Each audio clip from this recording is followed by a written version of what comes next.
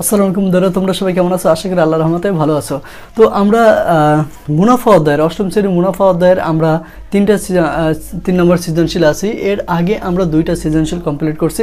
তো তোমরা যারা ওই সৃজনশীলগুলো মিস করছো তোমরা অবশ্যই সেই ভিডিওগুলো দেখে আসবে, ক্লাসগুলো করে আসবে। আর আমাদের 2.1 এবং 2.2 এর সকল অঙ্কগুলো সমাধান করা আছে। তোমাদের যে অঙ্কটা সমস্যা হবে তোমরা ভিডিওতে ঢুকে থাম্বনেল দেখে সেই অঙ্কটা দেখে আসবে। তো দেখো এখানে আমাদের 3 নম্বর প্রশ্নটা কি বলছে দেখো, কোনো আসল 3 বছরে মুনাফা আসলে 1625 টাকা এবং 5 বছরে মুনাফা আসলে 1875 টাকা হয়। তাহলে দেখো এখানে আমাদের যে প্রশ্নটা দেওয়া আছে এই প্রশ্নটার মধ্যে আমরা দেখি একটা কোনো আসল মানে আসল স্থির, যে আসলটাই থাকুক সেই আসলটা স্থির। তো 3 বছরে মুনাফা আসলে কত? 1625 টাকা এবং 5 বছরে মুনাফা আসলে কত? 1875 টাকা। এখানে কিন্তু আসল একই। তো একই আসল যদি 3 বছর রাখা হয় তাহলে মুনাফা এবং আসল মিলে পাবে কত? 1625। এবং ওই টাকাটা যদি 5 বছর রাখে তাহলে সে 1875 টাকা পাবে। তো সেই ক্ষেত্রে আমাদের বলছে 2 বছরের মুনাফা কত। দেখো এখান থেকে তুমি একটা বিষয় দেখো, এখানে কিন্তু আসল যা থাকুক আমাকে আসল বের করতে বলে না, আমাকে বলছে মুনাফা বের করার কথা। তুমি দেখো এখানে আমাদের 3 বছরের মুনাফা আসল এর মধ্যে আছে, তার মানে এখানে মুনাফাও আছে আসল আছে। আবার দেখো এখানে 5 বছরের মুনাফাও আছে আসল আছে। তার মানে দেখো এইখানে তো এইখানকার আসল আর এখানকার আসল তো সেম, কারণ এইটার মধ্যে আসল রয়েছে, এটার মধ্যে আসল আছে। তাহলে আসলের মান যেহেতু একই তাহলে এখানেও যে আসল এইখানেও সে আসল। তাহলে পার্থক্য কার জন্য পার্থক্যটা হইল? 1625 আর এখানে হয়েছে 1875। তাহলে এই পার্থক্যটা কার জন্য হয়েছে? এটা কিন্তু অনলি মুনাফার কারণেই হয়েছে। তাহলে আমরা যদি এইটা থেকে যদি আমরা এইটা বিয়োগ করি তাহলে দেখো 5 থেকে 3 বিয়োগ, তার মানে 2 বছরের মুনাফা বের করে ফেলতে পারবো। তো চলো আমরা অঙ্কটা করি। যে 3 নং প্রশ্ন উত্তর ক। দেখো তাহলে আমরা লিখবো এভাবে লিখবো আমরা, আসল যোগ 5 বছরের মুনাফা কত? 1875 টাকা। তারপর দেখো আসল যোগ 3 বছরের মুনাফা কত আমাদের এখানে? 1625 টাকা। দেখো এইটাকে যদি আমরা বিয়োগ করি তাহলে আমাদের এখান থেকে বিয়োগ করলে 2 বছরের মুনাফাটা আমরা বের করতে পারবো। তাহলে দেখো এটা বিয়োগ করলে কত হয়? 0.5 250 টাকা হয়েছে মুনাফা। কত বছরে? 2 বছরে 250 টাকা মুনাফা। আমাদের 2 বছরের মুনাফা বের করতেছে, আমাদের বের হয়ে গেল। তো দেখো এখন বের করতে বলছে কি, আসল ও মুনাফার হার নির্ণয় করতে বলছে। আসল এবং মুনাফার হারটা আমাদের নির্ণয় করতে বলছে। এখন দেখো আমাদের কিন্তু এটা 2 বছরের মুনাফা। কয় বছরের? 2 বছরের মুনাফা। এখন আমরা 2 বছরের মুনাফাটা জানি। এখন যদি আমরা এখানে 3 বছরের মুনাফা অথবা যদি 5 বছরের মুনাফা জানতাম, আমরা যদি এখানে 3 বছরের মুনাফা জানতাম তাহলে আসলটা বের করার জন্য এইখান থেকে আমাদের ওইটা বাদ দিলে হয়ে যেত। আমরা যদি এখানে 5 বছরের মুনাফা জানতাম তাহলে কিন্তু আমাদের এখান থেকে ওই 5 বছরের মুনাফাটা বাদ দিলে আমরা আসল পেয়ে যেতাম। খুবই সহজ। তাহলে চলো আমরা এটা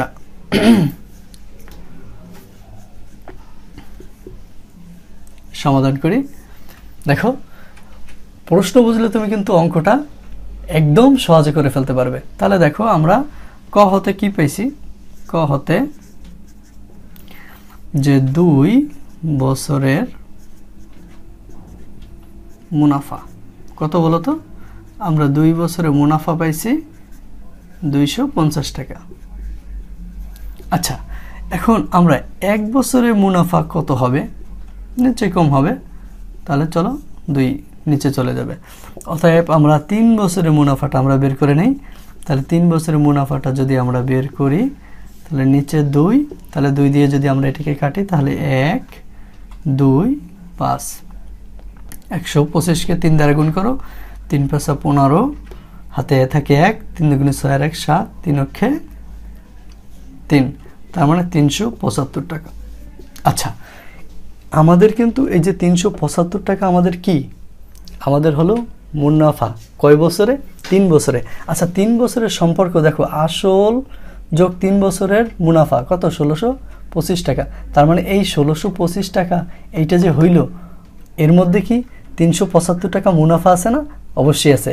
এইখানে 375 টাকা, এই 16-র মধ্যে দেখো, এই 1625-এর মধ্যে আমাদের মুনাফা আছে 375 টাকা। তাহলে এই 1625 থেকে যদি আমি 375 টাকা বিয়োগ করি, তাহলে আমরা কি পেয়ে যাব? আমরা আসলটা পেয়ে যাব। তো দেখো, আমরা তাহলে এখন লিখতে পারি যে আসল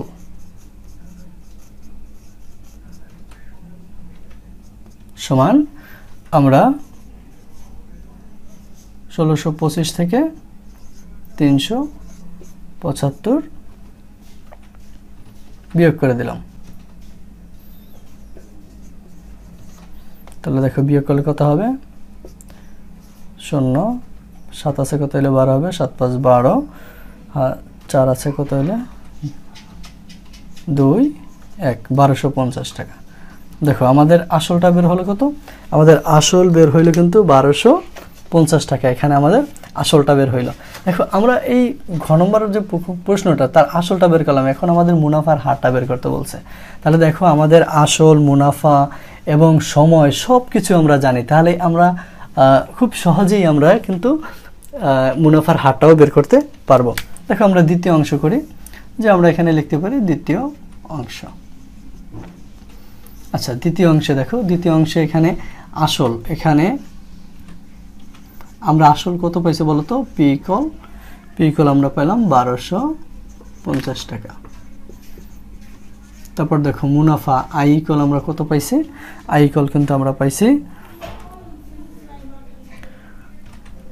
এখানে 3 বছরে 375 টাকা। তারপর দেখো, আমাদের সময় কত দেওয়া আছে? আমাদের n ইকুয়াল 3 বছর। তাহলে এখন আমাদের বের করতে হবে কি? আমাদের আর ইকুয়াল এটা বের করতে হবে। তাহলে আমরা জানি কি? আমরা জানি, দেখো, আমরা জানি I equal P R N. বা এখন আমরা এটাকে কি করতে পারি, যে আরটাকে যদি এই পাশে নিয়ে আসি, তাহলে আমাদের I/PN হবে। এখন দেখো, আই এর মানটা বসো। আই এর মান কত? 375 বাই আসল পি কত? পি হলো 1250 গুণ এন কত বলো তো? এন হলো 3। এখন দেখো, আমি কাটাকাটি করি। এখানে 3 দিয়ে যদি আমরা 375-কে কাটি, 3 দিয়ে 3-এর মধ্যে একবার যাবে, 3 অক্ষে 3, 3 7-এর মধ্যে 2বার যাবে, তারপরে হাতে থাকবে 1, 15 হবে, 3 15-এর মধ্যে কয়বার যাবে? 5 বার।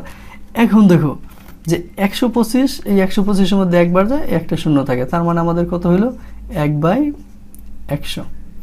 এখন এইটাকে যেহেতু আমাদের পার্সেন্টেজে নিতে হবে, তাহলে আমরা 100 গুণ করলাম, আবার 1 দ্বারা 1/100 দিলাম, তার মানে সেম থাকতেছে। এখন আমাদের এটাকে কাটলে কত হবে? 10%, আর এটার জন্য 10%। তাহলে আমাদের অ্যান্সারটা কত হলো? 10%। দেখো, আমরা আসল এবং মুনাফার হার খুব সহজে বের করতে পারলাম। এখন দেখো কি বলছে, একই হার মুনাফায় কত বছরে মুনাফা আসলে 2250 টাকা হবে। আমাদের এইখানে দেখো, এই প্রশ্নটাই একই হার মুনাফায়, তার মানে মুনাফার হারটা কিন্তু একই থাকবে। মুনাফার হারটা কি? 10%। আমরা এখন যেটা বের করলাম সেটা হচ্ছে একই হার মুনাফায়। এবং কত বছরে মুনাফা আসলে, দেখো এখানে কত? আমাদের 2250 টাকা হবে। তাহলে আমাদের এটা বের করার জন্য আমাদের এটা মুছে দেই। দেখো, আমরা এখন ঘ নম্বরটা করব। এখন আমাদের এখানে একই হার মুনাফায়, তাহলে আমাদের সময়টা বের করতে বলছে। তাহলে আমরা লিখি এখানে আসল কত? আসল পি ইকুয়াল 1250 টাকা।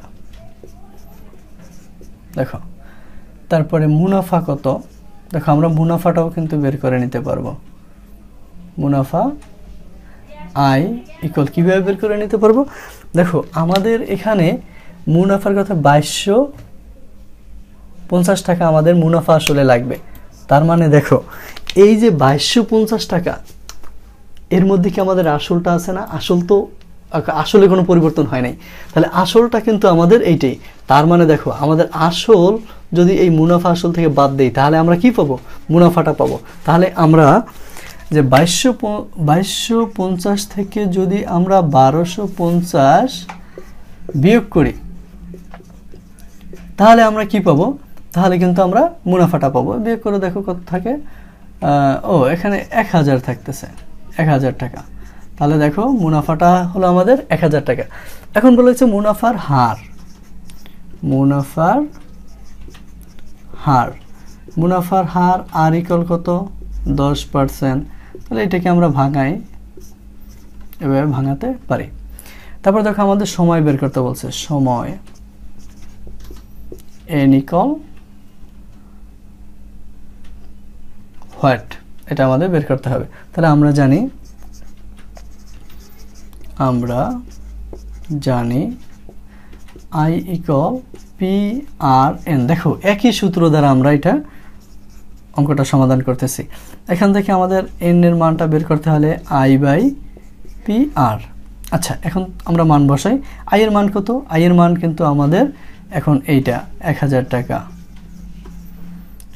বাই আর এর মান কত? P এর মান কত বলো তো? P এর মান কিন্তু আমাদের 1250 টাকা। আর এর মান কত? 10/100। এখন দেখো একটা জিনিস, যে আমাদের এখান থেকে এই শূন্য এই শূন্য এই শূন্য এই শূন্য কেটে যায়, তাই না? তাহলে এখন আমাদের কি, এখন এখানে দেখো আমরা এই 125 দ্বারা যদি আমরা 1000-কে ভাগ করি তাহলে কত হবে? যে 8 বার যাবে মেবি, দেখি 5 8 40, 40 শূন্য হাতে থাকে 4, 8 2 16, 16 আর 4 20, 20 শূন্য হাতে থাকে 2, 8 8 আর 2, হ্যাঁ গুড। তাহলে আমাদের 8 বার গেল। তাহলে আমাদের কত হলো? 8। তাহলে দেখো এটা কিন্তু আমাদের 8 বছর। তাহলে n ইকুয়াল কত আমাদের বের হইলো? 8 বছর। তাহলে 8 বছর পরেই কিন্তু ওই একই হার মুনাফায় 2250 টাকা হবে। আশা করি তোমরা বিষয়টা বুঝতে পারছো। খুবই সহজ, তোমরা একটু বারবার করবে। আমি অনেক খোলাসা করে অঙ্কটা করাতে চেষ্টা করছি, তারপর হয়তো কোনো ত্রুটি থাকতে পারে।